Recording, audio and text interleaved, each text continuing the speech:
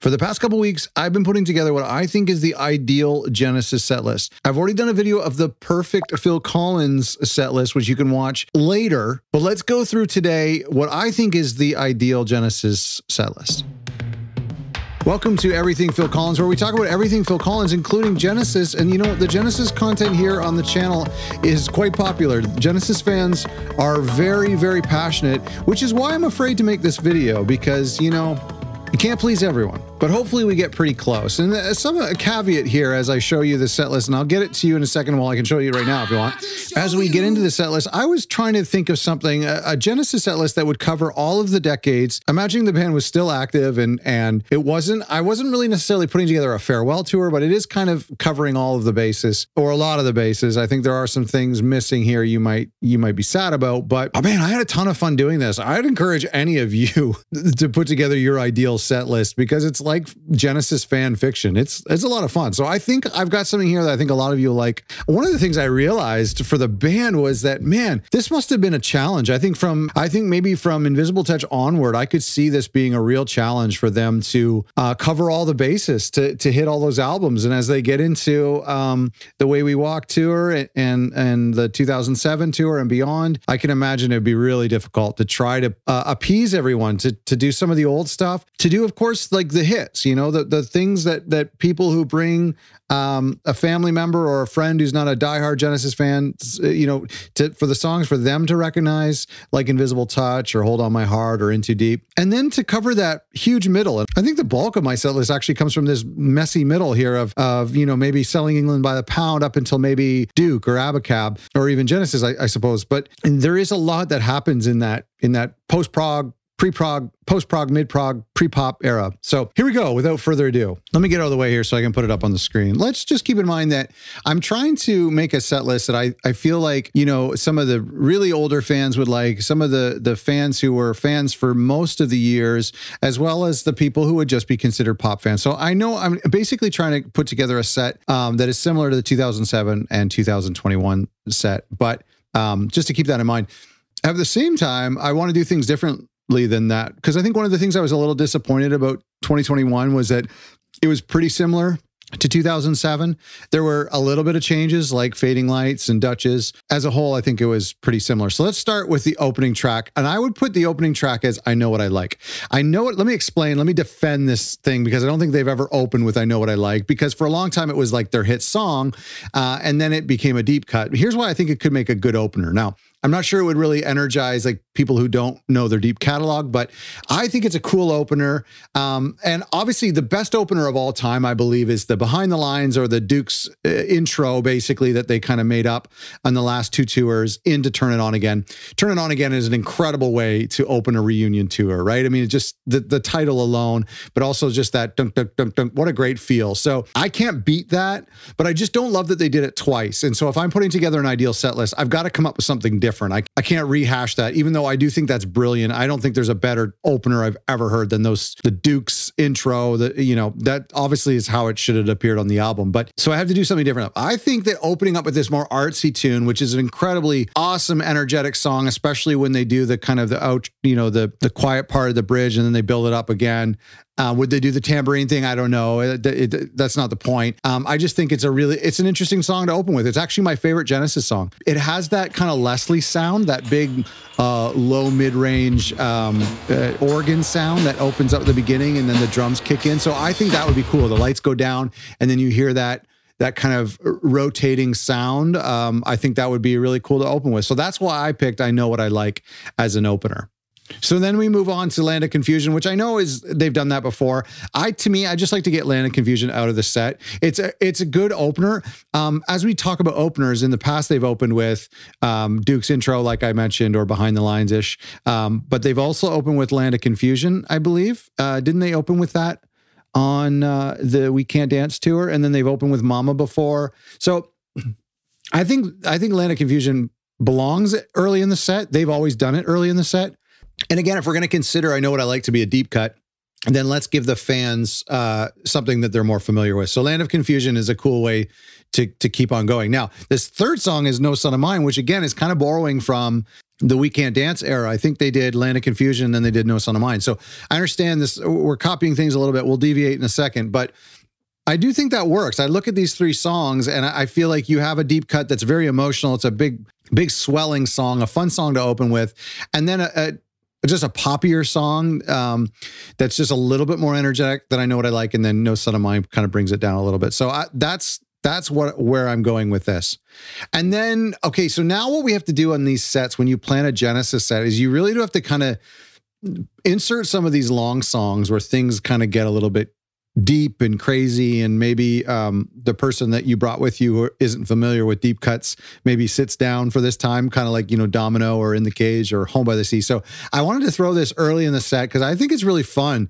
And I wasn't always a fan of these 2 songs, but I've become a big fan of these 2 songs. Same with Domino. I think it was the latest tour that really won me over on these songs, especially the second half of these songs. Things get really exciting. So here I put Home by the Sea, second Home by the Sea. Now, in classic Genesis fashion, and I'll talk about this more later on in a sec, but in classic Genesis fashion, you always have to give the fans a carrot at the end of the stick, a little reward for sitting through like a 10-minute Home by the Sea, second Home by the Sea, and you usually do something lighthearted. And so we have a couple times in this set where I do That's All, or I'll do one of the pop songs as to kind of reward the fans for getting through like a deep cut. Now, if you're like me, everything is great. Everything's a reward. It doesn't matter what song it is, you enjoy it. So, but you know, for some people, everyone will have a song where they go to the bathroom. And so for some people that might be during That's All, but I think it's kind of nice to do That's All after second Home by the Sea, just as a little reprieve to try to give people some pop songs and then to give some people some deep cuts. So I've got, you know, the songs are on, these past 3 songs are all on the same album, but I think that's okay. Okay, so now I want to introduce. I did this in a way on my Phil Collins set list with the kind of Afro Latin influence Motown section. So I've come up with this little medley. Now Genesis have always done these medleys, or certainly in the middle and to late of their career. And for the most part, it's been a way to kind of check the boxes of a lot of old songs like In the Cage or Apocalypse or Firth of Fifth or Cinema Show. And some of the older tunes, they've used this as an opportunity to get them out of the way and then to get on with the more upbeat, poppy or 80s stuff. So what I thought I'd do for this set, and again, this is just my ideal set list. You might want to do this your own way, but I like the idea of a medley. But I was thinking about doing a medley that's a little bit more from their 80s stuff, late 70s, early 80s stuff, which I think could be cool. Songs that we don't hear live very often, but would be fun if we kind of melted them all together because they're all kind of aggressive synthy songs. So I would start this section off with the Brazilian. And I think the Brazilian is super fun. They did it early in the set on the 87 tour. I would love to hear it. It's one of my favorite instrumentals from Genesis, if not my favorite. They don't have tons, but it's one of my favorite.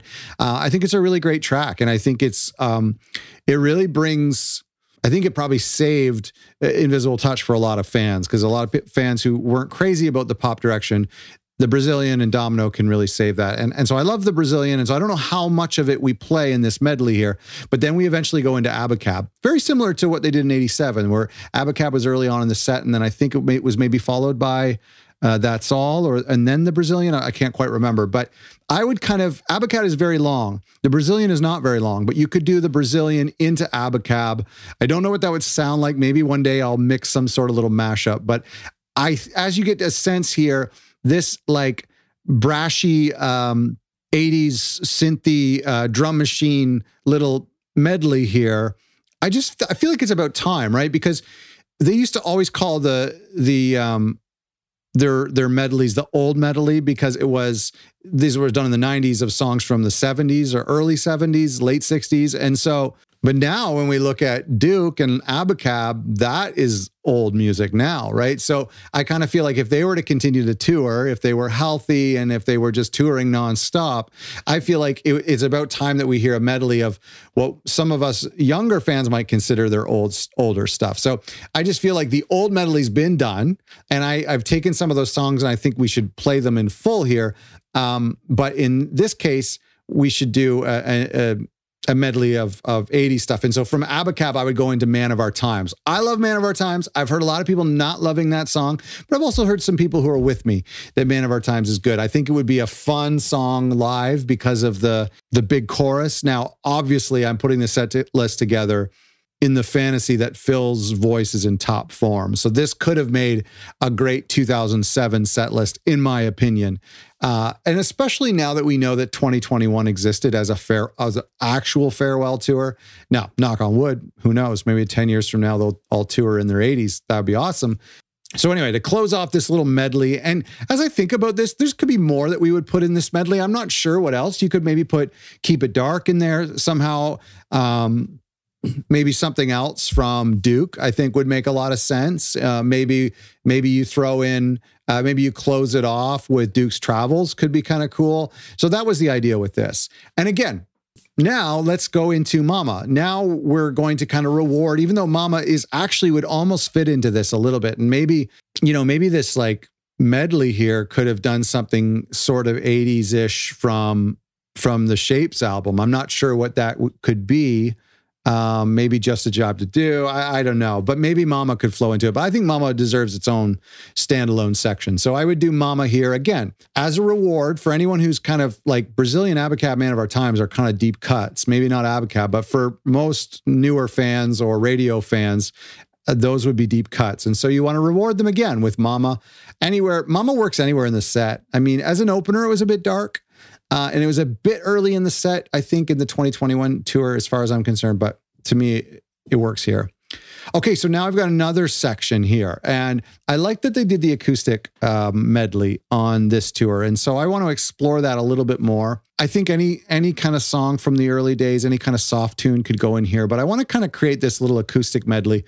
But instead of taking songs like Follow You, Follow Me, and That's All, which are fine acoustic songs, and The Lamb, I actually want to take like real soft, pretty tunes. So I want to take something like Your Own Special Way and play that out. I know, like, I think Your Own Special Way is beautiful. I know a lot of people hate that song. I see people talk about that song and just absolutely loathe it. And maybe if you were a Genesis fan and that was the first time you came upon back in that era, that was the first time you came upon such a soft, romantic song.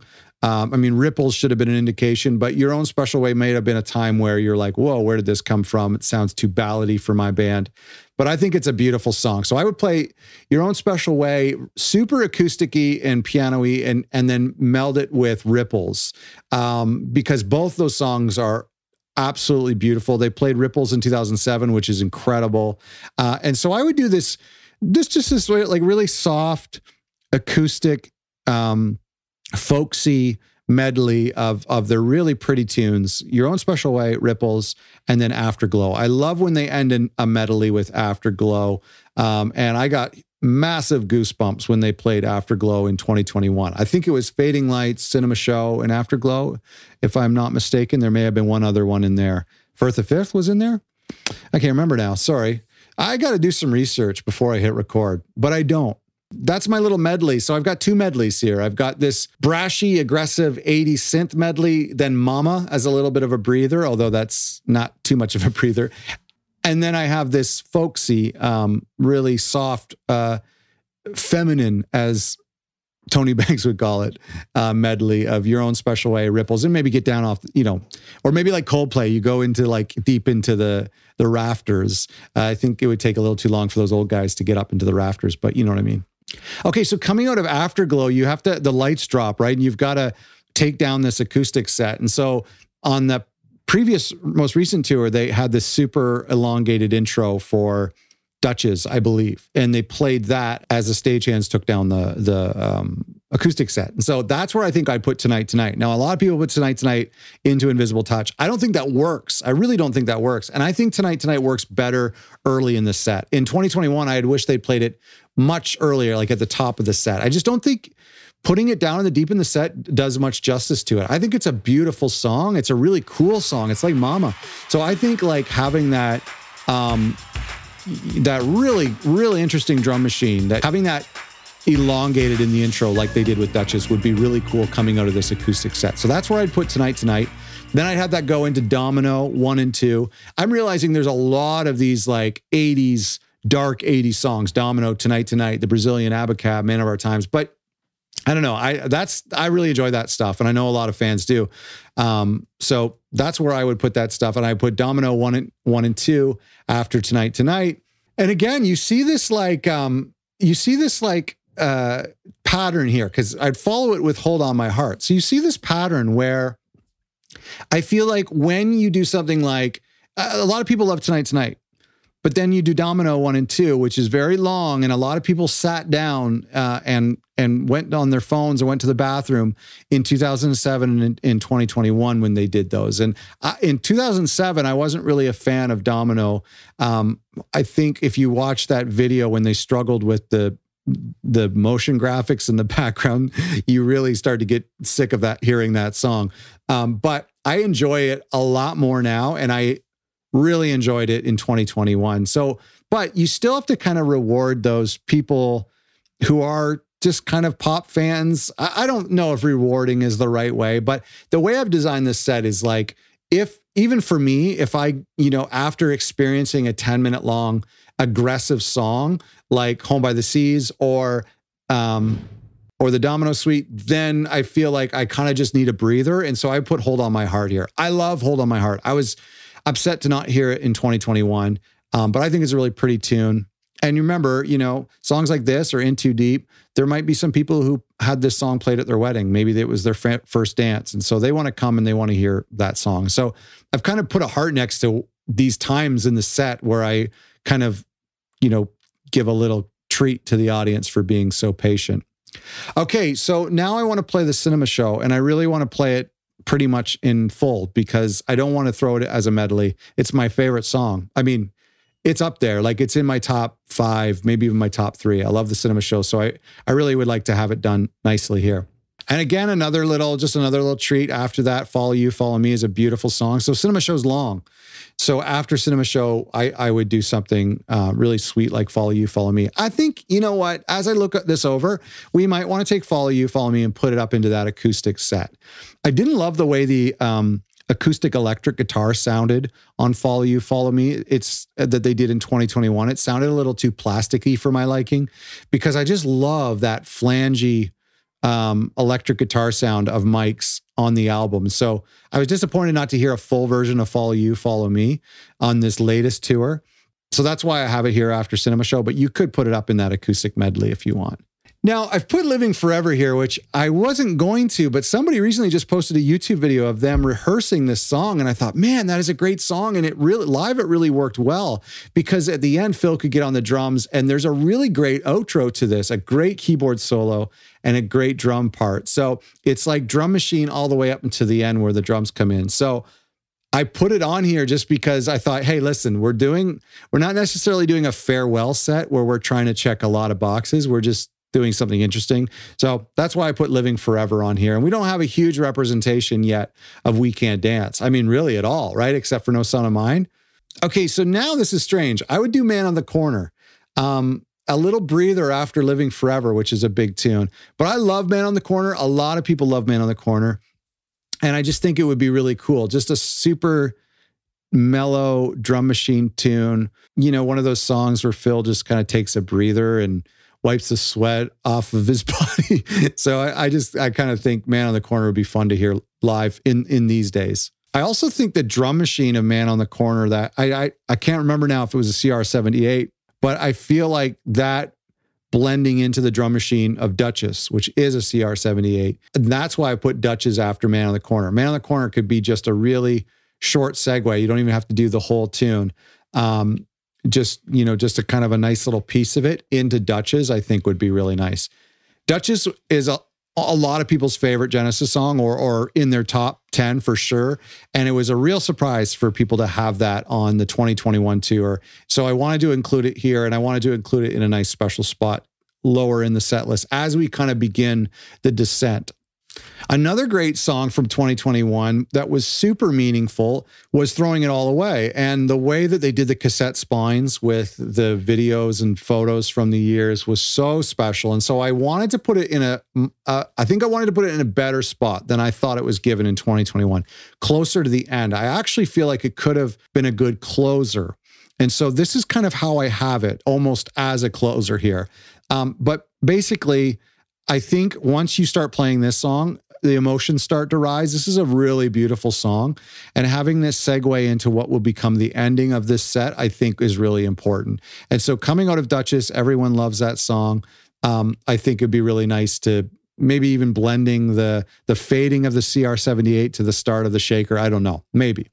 So then after Throwing It All Away, we've got to put Carpet Crawlers. Now, I didn't put Carpet Crawlers as my closer. You'll see I have a couple closers here, but Carpet Crawlers is beautiful. And obviously, I have no complaints with them closing with it in 2007 and closing with it recently. It's stunning, and it's so emotional. Lyrically, it does not make as much sense as Fading Lights would to close, but melodically, it's a beautiful song and probably my top 5, easily my top 5 Genesis songs. So I've put Carpet Crawlers here. Now, it's not the closer. The closer for tonight's show, pre-encore, mind you, is Fading Lights, which a lot of people were excited to have on the latest tour. Not excited to have Truncated. Did not transition well into Firth of Fifth or Cinema Show. I think it was Cinema Show. It did not translate well. It was very abrupt. So Fading Lights, lyrically, like how sad that is, and the beautiful keyboard solo, it really should have been played in full. And it was okay on the We Can't Dance tour, but it would have so much more meaning now at the obvious end of the road for these guys. So I would do this like trilogy here where you have Throwing It All Away, super emotional, and with the videos and the cassettes, then Carpet Crawlers, like really bringing it down, and the curtains are starting to fall, or it's like on the But Serious tour when the carousel started to close, and then Fading Lights. I feel like Carpet Crawlers into Fading Lights would be really beautiful, and then this big ending of Fading Lights with the big solo.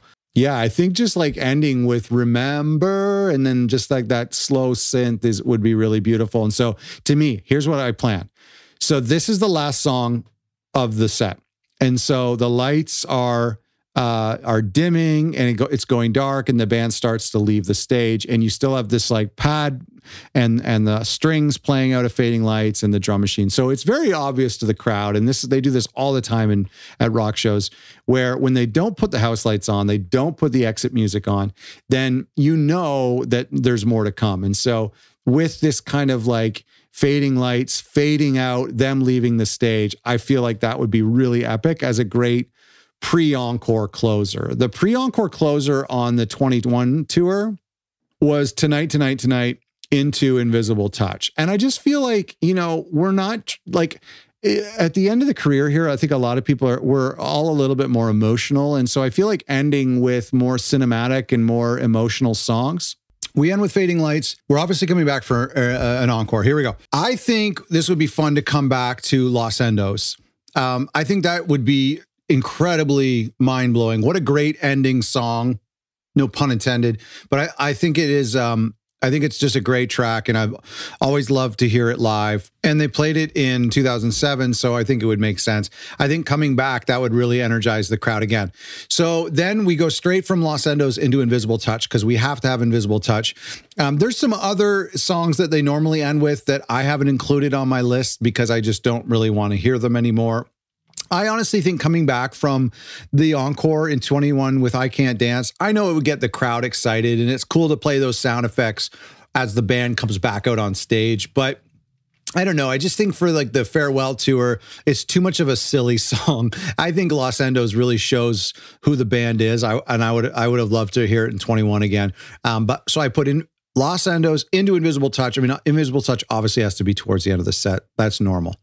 So then my final song of the night, and so we have a 3-song encore. It's a very big encore. But my final song of the night would be Duke's End into Turn It On Again, or Duke's End, or Behind the Lines, or however. I mean, really, Duke's Travels would be very nice too, but some sort of Duke medley into Turn It On Again. I just think that would be really great. Like I said at the beginning of the video, I think that's such a powerful connection, such a great moment when they do that. So this is my set list here. Here it is. I hope you like it. I have some things that the fans, that some of the more passive fans would enjoy, the kids would enjoy, as they say. I have a little kind of an aggressive 80s medley, a more of acoustic romantic medley, and then a big outro encore with Los Endos, Invisible Touch, Duke's End, into Turn It On Again. So I'm just editing this early in the morning, and I'm realizing there's a couple songs that I had wanted to put on this set list, but I just couldn't make it work. So I wanted to go through those really quickly because I kind of forgot to mention that. The first of all was like some of the older stuff, like Watcher of the Skies, Musical Box, Supper's Ready. I feel like it would have been nice to fit in like a super old medley, because I was doing the 80s, 70s, 80s medley. So it's too bad we didn't get that in. Jesus, He Knows Me and I Can't Dance, I know is huge fan favorites, especially I Can't Dance. And I don't think they've ever not played that since the 90s, but I don't love those tunes. So I had to cut something. For me, I really also wanted to fit in It's Gonna Get Better. And I thought, actually, now that I think about it, I wonder if you could squeeze that into the acoustic set. That makes the acoustic set a little bit too unfamiliar, whereas the 2021 acoustic set had the Lamb Lies Down on Broadway, which would be too familiar to some people, but it definitely had those two other hits on either end. So if you were to put It's Gonna Get Better into the acoustic set, I don't know, that would make that whole set a little bit too unfamiliar. Squonk would have been nice to fit in. Me and Sarah Jane would have been fun to put in. Way of the World. I know when I did the review of We Can't Dance, a lot of people said that they're also fans of that song, so it'd be kind of cool to put that in. In Too Deep, I'm a huge fan of. I love that song. And then The Dividing Line, you know, can you imagine like putting in something from the Calling All Stations era? That'd be kind of fun. Let me know what you think of this. I'm curious. Please subscribe and like this video if you did like this video. Even if you didn't like this video, like the video. But let me know in the comments what you think of my set list, and let me know in the comments what your ideal Genesis set list is. Thanks so much for watching.